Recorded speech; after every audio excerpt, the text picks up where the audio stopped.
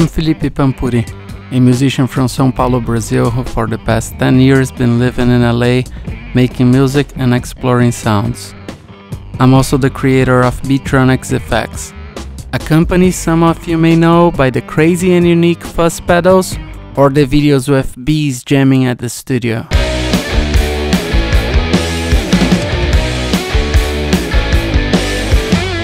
Today I'm gonna take you guys to visit some of my friends' studios so we can check out what they have on their pedal collections. But first, I'll start by showing you guys our hive, where we have our studio and where all the Beetronics pedals are made.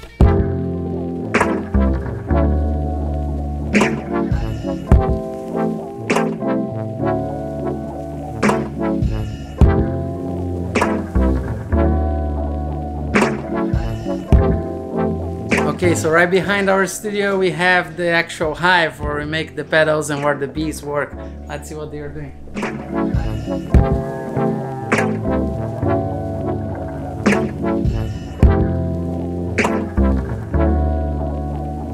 On our first stop, we're gonna go visit my friend Joe Barisi. Joe is a legendary producer who has worked with bands like Tool, Slipknot, Avenged Sevenfold, Bad Religion, among many others. He also has a really incredible studio. As you walk in, you are surrounded by piles and piles of gear. A lot of it are true pieces of rock and roll history. So Wizards are like really badass Marshalls. Looking like what Marshall should be making amps like at this point. I just got a 6L6 one, but that one is not an EL84, but a 6V6 amp. And it's fucking really good, man. It's 25 watts. Just dirty, but articulate at the same time. Yeah. They're super, super good amps. That one was underwater. The brown one. On flood? Yeah. And was that how it got brown? That's how it got Is it really? brown, yeah. And he, was it white? It was white originally. Shit, that's funny. And he cleaned it up a little and it looked cool, and fucking just leave it. That's so. But the guy, he worked for AC/DC for years. He was their guitar guy. He's got tons of analog gear, guitars, amps, and obviously what we came for. Hundreds and hundreds of guitar pedals. As usual, Joe surprised me with some really cool pedals. This time we're checking out the Phase X by Color Sound. It was a pedal made in the late 70s in the UK, and it produces a very deep and rich phase effect.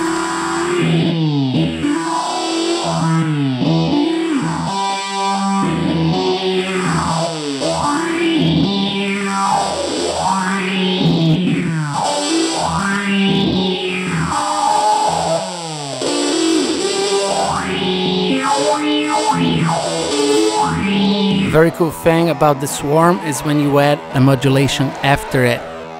It will take a little bit of the harshness of the fuzz and make things really interesting.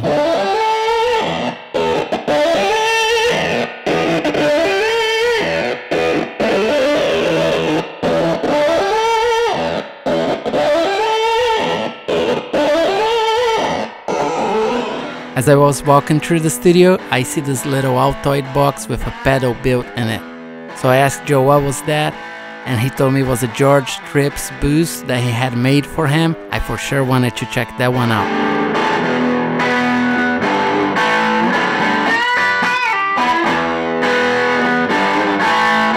Still in that phase territory, Joe pulls out this really cool Color Sound Doplatone. It's a very rare and unique effect I had never seen or heard of, but it really sounds out of this world.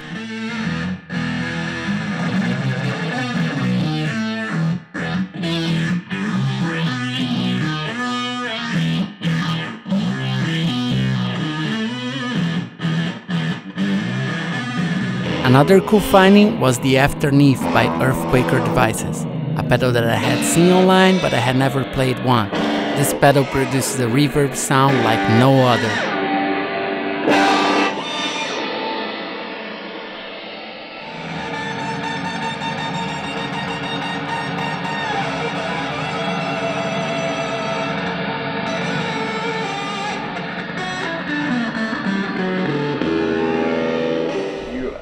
understand how to play to the sound. Like a lot of musicians don't understand that. Oh, this pedal, it is that, right? I mean, this pedal, it is, you gotta play for the pedal. Whenever the pedal tells you something, you gotta hit that note. It does a rhythm, you do the rhythm. Yeah, exactly. Like some guys just can't do that. They just play it, and you're just like, you put that thing up in front of them, and they're just like, they can't make it musical. I had a great time hanging out with Joe. Every time I'm with him, I learn a bunch. And also it's great to be around one of her music idols. One thing I know for sure is that this visit's gonna cost me a bunch of money. I really liked a lot of those pedals, and I'm gonna be looking to pick up some for my own pedal board. On our next stop, I went to see my friend Anthony J. Rasta.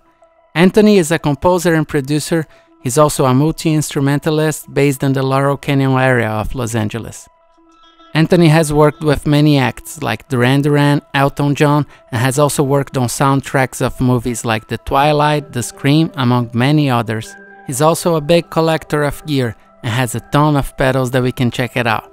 Right before I left the Hive to meet Anthony, he called me and told me we would have a very special guest. Joey Santiago, guitarist from the Pixies, heard that we were coming by and decided to join us for this jam.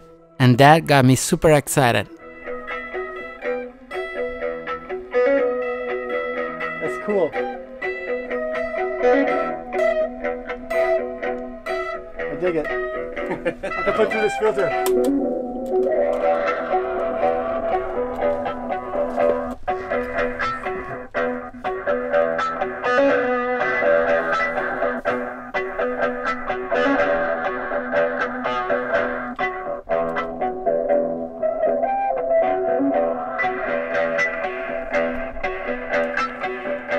As you come in on Anthony's studio, you'll find a lot of old and cool vintage synths. And this is from Russia. This is a Polyvox.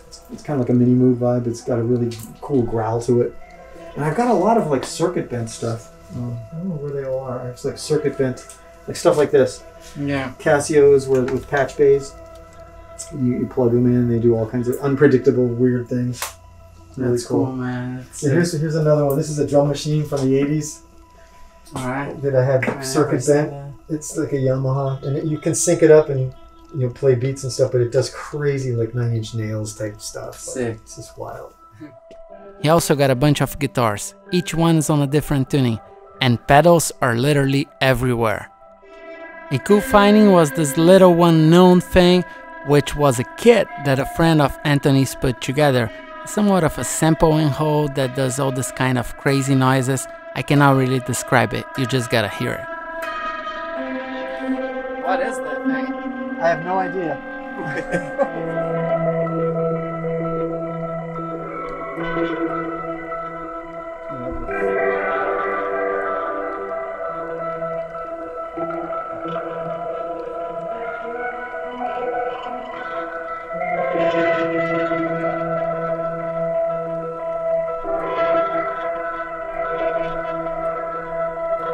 Another really cool unit we got to try is from a brand called Neon Egg.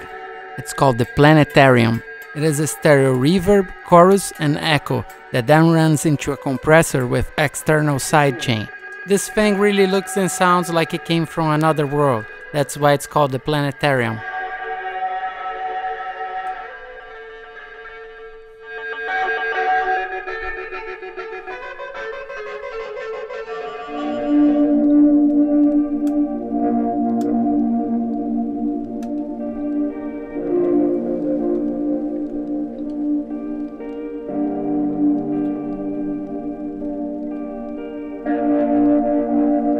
Next was the Count to 5 from Montreal Assembly.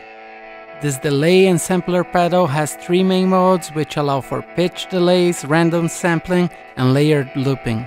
And then it's got like a reverse delay, like you heard, and a regeneration, like on your video you captured some of that. It also has a looper in it, which is this mode down. It turns to a red, but it's an amazing pedal. People love it or hate it. It's like it can make your guitar sound like birds flying away and all kinds of things.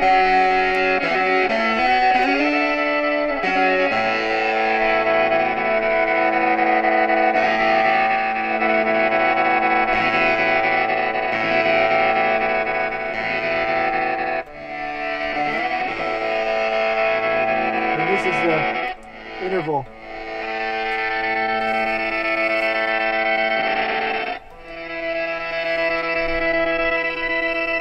like Bob O'Reilly. Right? This visit was great. I got to hang with Anthony and see everything that he's about. He really likes to try textures and different things and different sounds. He's all about finding the sounds and creating the song around the sounds. We also got to hang with Joey, hear his insights, his approach, and we even got to give him some beats. What I use is just tremolo, delays, and not much boutique stuff. Yeah. I got a Swart. Swart makes Space Tone is the coolest thing up there. yeah, the Space Tone, and also their overdrive pedal's really cool. Not overdrive, a boost pedal. It's really good.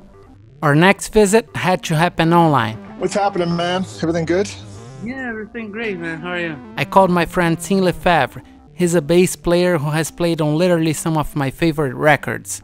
By that I mean, he played on Black Star from David Bowie. Did you play, was there like any pedals in special that you played on Black Star? Like anything that you remember using that you're like, oh, that was cool? Or... Yeah, Boss OC2. I used the Dark Glass microtubes a little bit. And I used the the 3-leaf audio octaver. But other than that, it was a lot of clean. I used my Yamaha EM80 amp on the thing, so like that helped get some weird sounds. He played with Sting, Empire of the Sun, Nowhere, like really a lot of people that I really like, and I'm a big fan of him and his style of playing. He also loves pedals and effects, and he's always going in for different sounds. He even got his own signature pedal with 3-leaf audio. A while back when he came to see us at the Hive, I gave him a Walk to Hell, and now it was really cool to hear him playing it. Tim combined the Walk to Hell with a Roto Vibe and the Red Panda Tensor. The Tensor is some kind of crazy looper where you can stretch, rewind, and do all kinds of crazy things with it. Just hear what he did.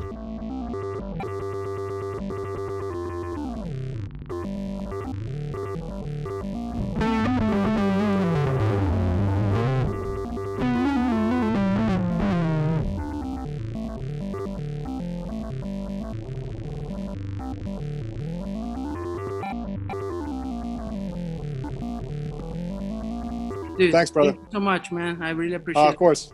Yeah. Anytime. On our last stop, we could not choose anywhere different than NRG Recording and J. Baumgartner. Jay and I have been friends for over 10 years. In fact, Jay is one of the reasons why I moved into the US. He signed my band many years ago, and then ever since we have worked on many records together. JB is an incredible producer and mixer. He has worked with acts like Papa Roach, Evanescence, Bush, among many others. He's also the owner of NRG Recording, which is pretty much a temple for music recording in the Los Angeles scene. Not to mention, my brother Daniel, who also founded Beetronics with me, is the head sound engineer for the studio. So when I'm there, I truly feel like home. So here's the guitar closet. There's some of the guitars from the studio. I'll show you guys the ones I most use and most love, and you know. So start with my favorite. Where is it? Junior double cut. I think it's a 68. This thing's beautiful. It sounds incredible. Was used on pretty much every record you see on the wall, so it's pretty sick. Which I really like. There's some nice PRSs. I remember we got this PRSs when we were tracking my band's, I think, second record or first record. And PRS, and then these guitars, and that's beautiful. I remember these solved a big problem back in the day whenever we were tracking, you know, stuff that was tuned down. Like these guitars held up the tuning so well that they got used a lot. And this is probably my favorite piece of gear out of the instruments. It's a 59 P-Bass that just sounds unbelievable.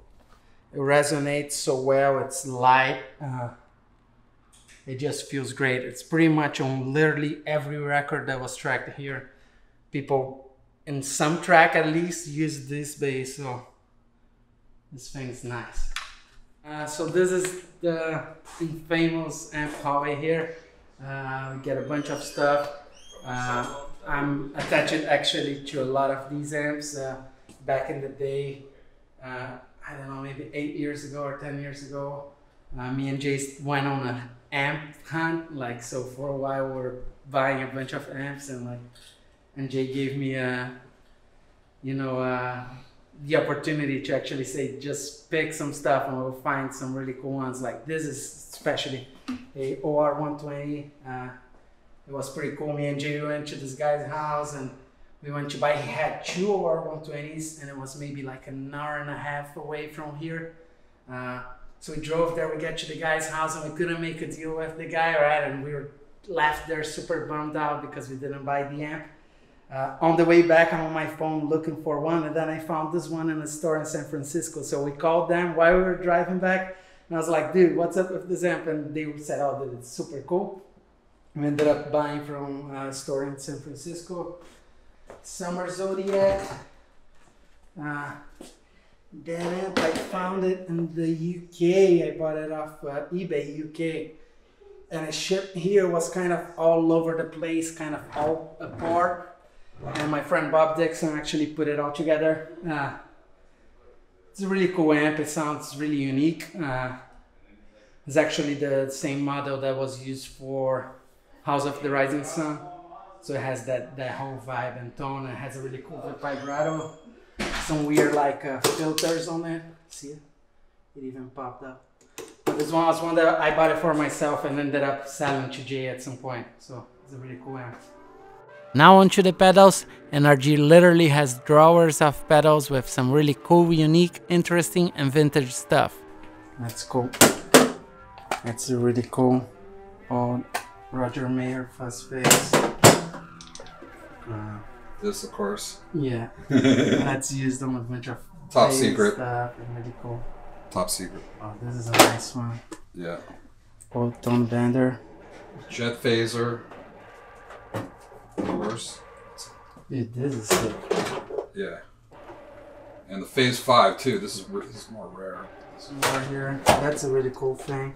Oh, the Echo Rack, yeah. Benson. Every time I open those drawers, I get reminded of how cool are this trio of pedals that I made for NRG a while back. The Octahive carries the pattern of the wallpaper from the Lounge B. The Overhive has the pattern of the flooring of Studio B. And the Walk to Hell got NRG's vintage logo. Now we're gonna combine these Bs with some other pedals. Up at first is a classic, the ADA flanger.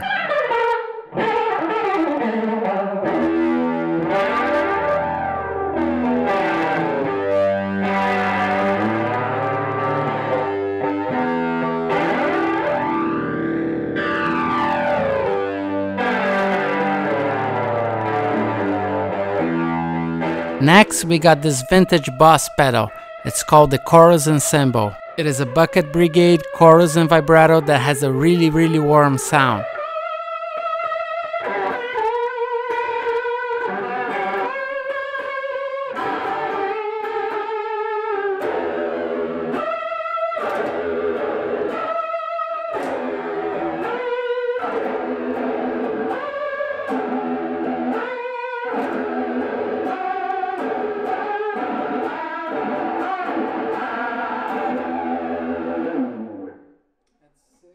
And at last we got to try the exotic Robo-Talk. This pedal was based on a famous Oberheim VCF, which was also sold as the Maestro Filter Sample and Hold.